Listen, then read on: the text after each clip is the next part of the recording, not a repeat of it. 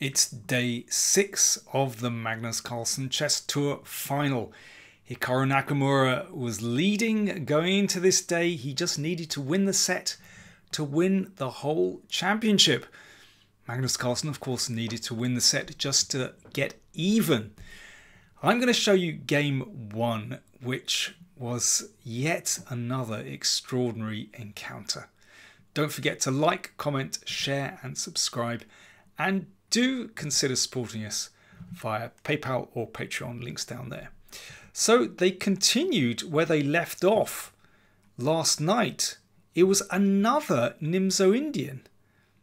Carlsen again with the white pieces. Now he didn't go for the Zamish with A3 here. Instead, he played E3, the Rubinstein variation.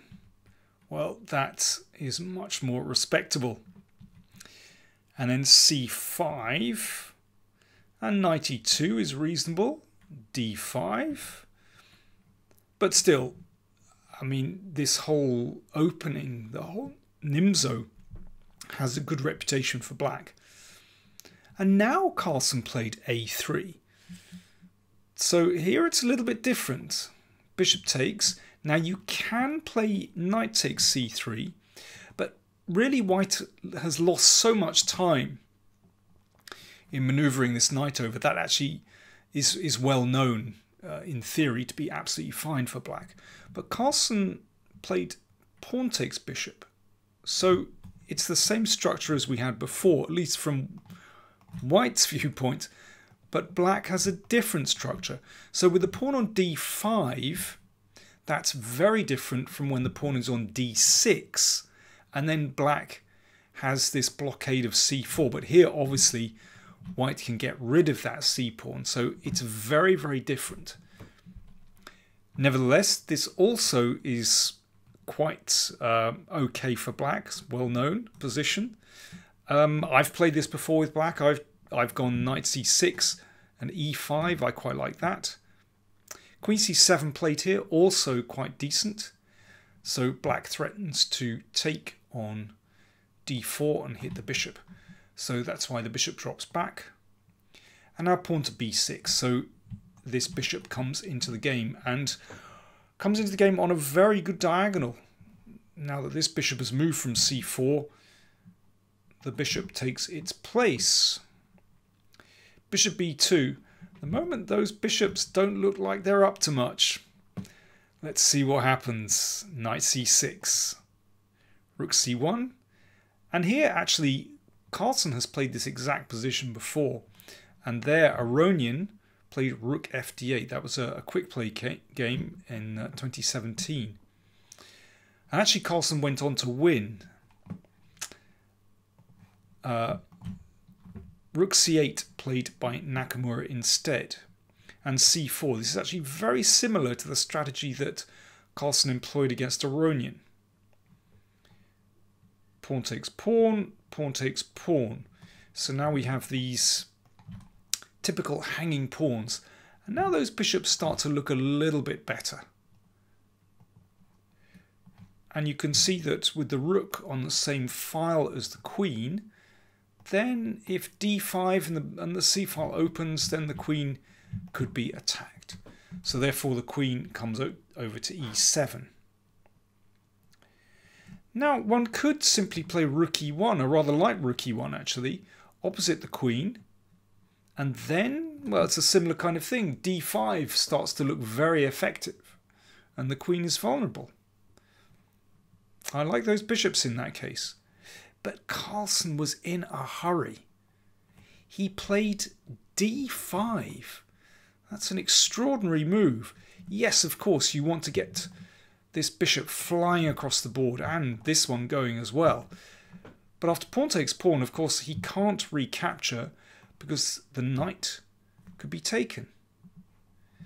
But his idea was this, Rook E1.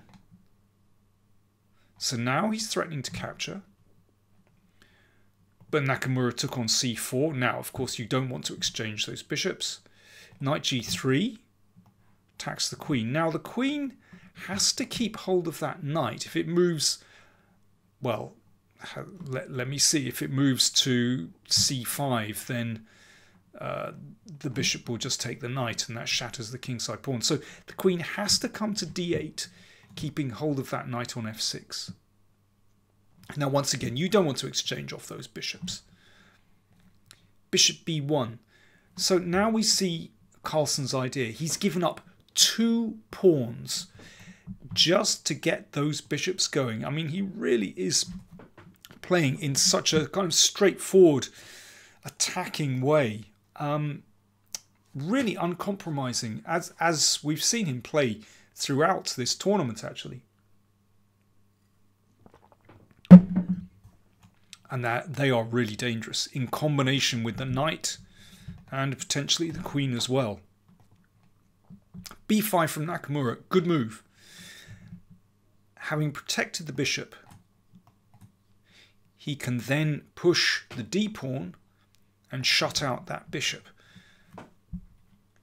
Carlsen moves the knight into that wonderful outpost on f5, and combining with the bishop and potentially the queen, and not to mention the bishop on b1, very dangerous indeed. d4 from Nakamura, very good move.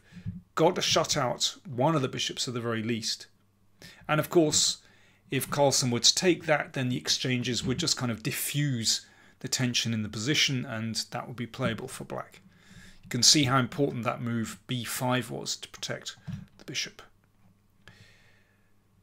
But no, Carlsen doesn't want that. Queen d2 to bring the queen across to g5. Now rook e8 looks like a sensible move. Nakamura played bishop e6. Now his intention's obviously to exchange off the knight, but it's not so easy to do that. Rook c5 might have caught him by surprise.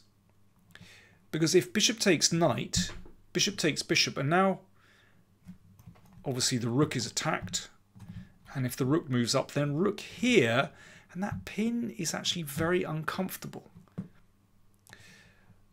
So after rook c5, Nakamura played a6 just to protect that b pawn.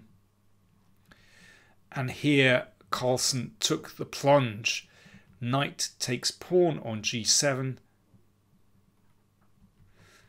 And here he played queen g5. In fact, bishop c1 might be even stronger with the idea of queen h6 and bishop g5. Nevertheless, queen g5 is also pretty good. At least incredibly dangerous. And queen h4. So you can see that the bishop and the queen combine. The knight defends that pawn, but, well, there could be chances to dislodge that knight. Rook g8 played, which looks normal. Rook e8 was also possible, actually. And here, well, it feels like this rook is about to swing across to the king side, but no. Rook takes knight. Rook takes rook. And now bishop takes pawn. So the idea was simply that this bishop now enters the game. So look at those 2 bishops. Mate in 1 threatened. Remember that knight on f6 is pinned. Bishop takes knight is also a threat. So how does Nakamura get out of this one? Well, he has to step out with the king. Well, I say that there is another defense, which is to play bishop f5, give up that bishop, and then put the rook in the way. But this is certainly better for white. You can choose when to take that, and this still looks very dangerous. So Nakamura went for king g7, protecting the knight. Queen h7 check, exploiting that pin, of course. The knight can't take the queen, and the queen is defended by the bishop. King f8. Queen h6 check. King e8, bishop takes knight.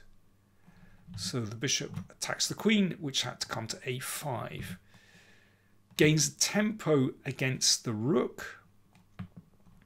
And now the queen has done its job on the king side and comes back into the middle. Queen e3 protects the rook. And now queen b6 from Nakamura. So he's desperate for an exchange of queens here, obviously. And here Nakamura started shaking his head as though he'd missed something. And Carlsen said afterwards that he fell for it. He assumed that Nakamura had missed this move, rook d1. He thought this was winning on the spot, and he went for it. There's actually a much stronger move. Bishop e4 is the move. And if queen takes queen, then bishop takes rook, check. And if rook d6, queen f3, just avoid the queen exchange. Let's say king d7, and now h4. So basically white just holds the position. Those bishops are just all powerful. They control so many squares across the board. The rooks, dare I say it, they are split. They're not operating together. The king is staggering around in the middle, also doesn't help the situation. And that pawn is ready just to step forward to the queening square. It must be winning for white. So Carlsen has done all the hard work, but with rook d1, well, he wants to get in on d8, of course, rook d8. But instantly Nakamura played rook d6 and it's game on again. Of course, queen takes queen would allow rook takes rook, checkmate. And Carlsen doesn't want to exchange queens here. He doesn't want to exchange rooks, so he had to play bishop d4, which is a very uncomfortable self-pin. Now here, Nakamura moved the queen. My computer thinks that b4 is a good move here, exchanging a pair of pawns, but, well, you have to believe the computer, but from a human point of view, it looks funny to sort of perhaps open another diagonal. But queen c6 played, bishop e4, attacking the queen. Those bishops still look good, but that is an annoying pin. h3, finally Carlsen manages to provide his king with an escape square. King d7, perhaps preparing to bring the rook into play. Rook d2, yeah, Carlsen wants to break this pin. Rook e8 looks completely normal, perhaps setting up some kind of pin here. And here, once again, Carlsen missed a very promising continuation. And once again, there are reasons why he didn't see this. Bishop e5 wasn't played. It's really strong. And here's the idea that after rook takes rook, you don't capture, but instead you play queen a7. These kind of lateral queen moves, in my experience, are very difficult to see. And this actually forces a checkmate. Now, black isn't forced to go in for that. Nevertheless, bishop e5 is very strong. You have to give up an exchange. Not an easy move to see at all. King h2 instead from Carlsen. That's a kind of typical move that you play. You know, you get your king off the back rank and it's much safer, basically. Bishop d5. Still actually very difficult. Well, I was going to say for both sides, probably more difficult for black than white, but it's still incredibly tricky. Bishop f5 is a good move. Check. The king has to keep hold of that rook. Bishop e6, and now bishop d3 is very strong. Queen c6 is the last chance for black here, but queen a4 was a mistake. Bishop e5.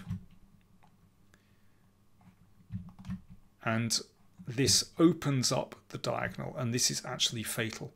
Rook d5 and queen a7 check.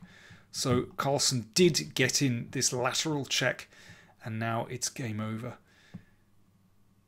Here Nakamura resigned. If king c6, then queen c7 is checkmate. Well, those bishops prove their worth, and it's a vindication for Carlsen's choice of the Nimzo Indian again. I mean, but really a very brave decision to go in for such a double-edged position in game one. And, you know, round about here, you can think, ugh, those bishops are pretty horrible.